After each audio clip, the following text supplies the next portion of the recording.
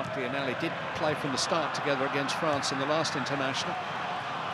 Barkley's found Klein with a speedy burst, and that's terrific from Vardy! Oh, what a goal by Jamie Vardy!